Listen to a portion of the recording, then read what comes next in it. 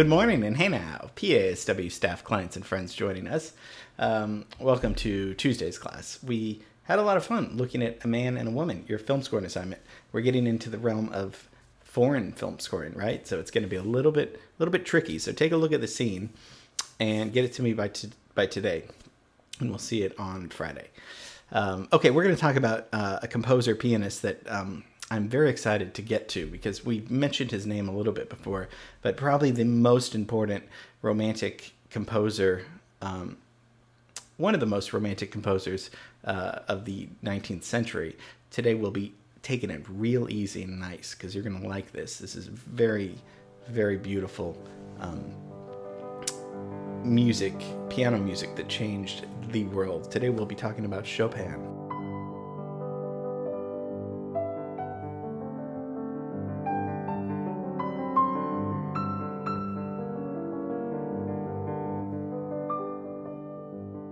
So not Chopin, Chopin. He's Polish, lived most of his life in Paris, but born in Poland in 1810, okay? And he dies in 1849. So he only lives till 39 years old. He was sickly most of his life, died of tuberculosis, and but boy, what he contributed to music was amazing. So we're gonna look at his life and play some of his music, and you'll hear some of these pieces that are famous, and you'll also see how much he influenced a lot of composers that we already have talked about. You guys already know him. So let's look at Chopin's life. He wrote solely for the piano. There's a few other works that he did concerto, but it always had the piano. And he wrote about 200 works, and 169 of those are just for solo piano. So we're talking about somebody that, and he was a child prodigy. He performed his first concert when he was 8, and his dad was a musical genius, and his mom also played piano. And he's important because he's one of the first composers to write solely for the piano. So with Beethoven and Mozart, they wrote for the piano, and they had their own piano sonatas, concertos, and all that stuff. But they would write more for Beethoven's completely with the string quartets and the symphonies. Mozart did everything, operas. Chopin never did any operas, ballets, or anything. He was completely just a solo pianist for the most part, and a shy one at that. He was very shy and would like to perform just in the dark with candles or anything like that. He only performed about 30 times in his life, publicly, and he'd always tell the people at the salons or the parties to dim the lights because he didn't want. I don't know if it was a mood or if he was just shy, probably both. So, a little eccentric, but most geniuses are.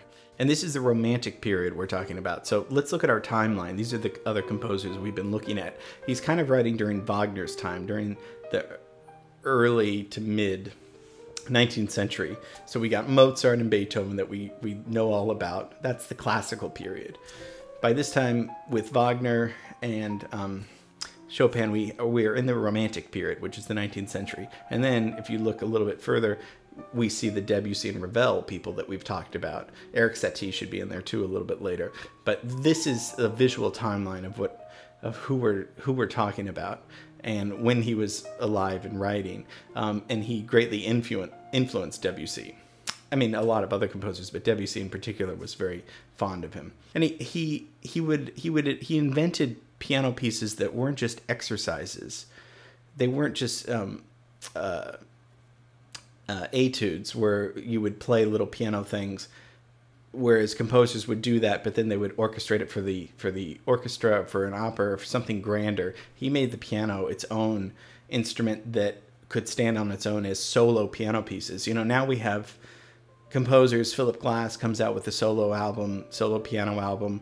It's very common for that. But in the age of classical music, it wasn't really solo piano. I mean, Bach, you had keyboard solos and that stuff, but I mean, his music sounds nothing like Bach, and that was hundreds of years before him. But mostly Tchaikovsky, Wagner doesn't sound anything like that kind of music because that's all grand opera, huge orchestrations. And it's not like Eric Satie. It's not music that sounds simple. It's very it's very tricky, intricate piano music. It's very hard to play, but it also has a Polish feel. So he was very interested in mazurkas, and that's kind of folk-like, like a folk-like feel. And that's what he brought differently into the Romantic realm. And a mazurka is like a folk dance. And so you can hear some of that in his music.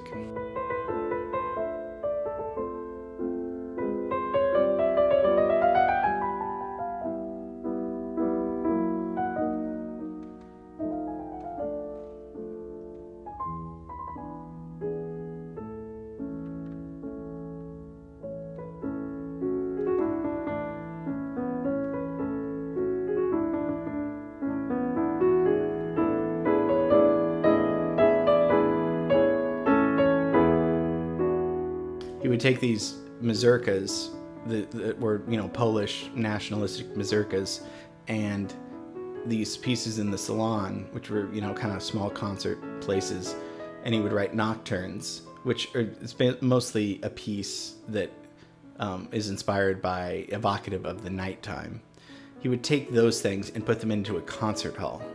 So, do you remember who else did that with jazz? Who put jazz into the concert hall? George Gershwin brought jazz into the concert hall with Rhapsody in Blue in 1924, but that's the 20th century.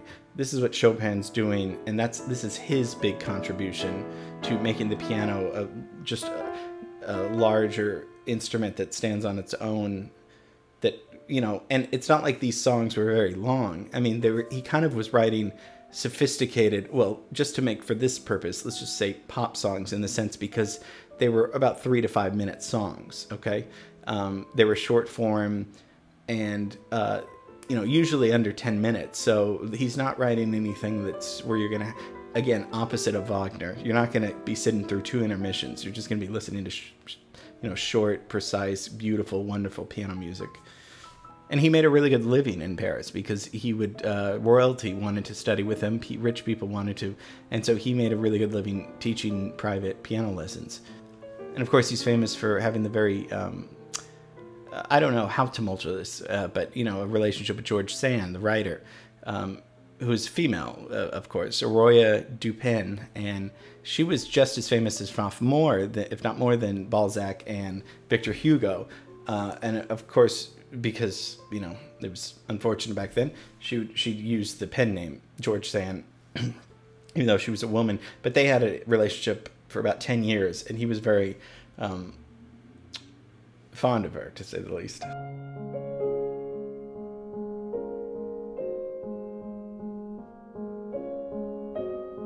I mean, as we're hearing his music, they're exquisite melodies. They're haunting. There's a lot of darkness, but there's also a lot of fun melodies that make it popular and fun to listen to. But like with Bud Powell with piano, remember, he had light moments, but he'd also get very haunting, dark moments, as opposed to somebody, you know, like Ravel, who would write piano music that felt like you were at the beach, or felt like you were just underneath a waterfall that was beautiful. Chopin had elements of that, but he also had elements of haunting music. And his style stayed the same for the most part. He's different with other composers in the sense that, not to say he didn't get better or develop, but for the most part, at an early age, his style remained the same during his youth and didn't really change throughout his life. Of course, he only lived till 39, so maybe it would have, but I think he established his voice very young and kept with it. And he asked that his heart be removed after he died. And so his heart remains in Poland right now. It's kind of creepy, but kind of cool. And he said, one of his quotes was, "Simplicity is the final achievement. After one has played a vast quantity of notes and more notes, it is simplicity that emerges as the crowning reward of art." Again, we talk about an artist that, when it boils down to all these high-minded ideas, all these things we're talking about, piano, notes on a page, crazy stuff, he says simplicity is the final achievement. If you can make something and that's what I try to do with these classes. we're talking about very crazy ideas and intricate and philosophies, and I'm trying to it's very, very hard to do this. But when it comes down to simplicity is one of the most beautiful things, because then we understand clearly, So simplicity is the final achievement. So after all is said and done, it comes down to just, and life can be like that. Life is so hectic and all those things. But really, when you think down to it, if we boil it down to just a simple thing, okay, we want to be happy and we don't want to die, really. Those are kind of the things in life that we want. But simplicity emerges as the crowning reward of art. Let's think about that the rest of the day. Love you and miss you. See you tomorrow.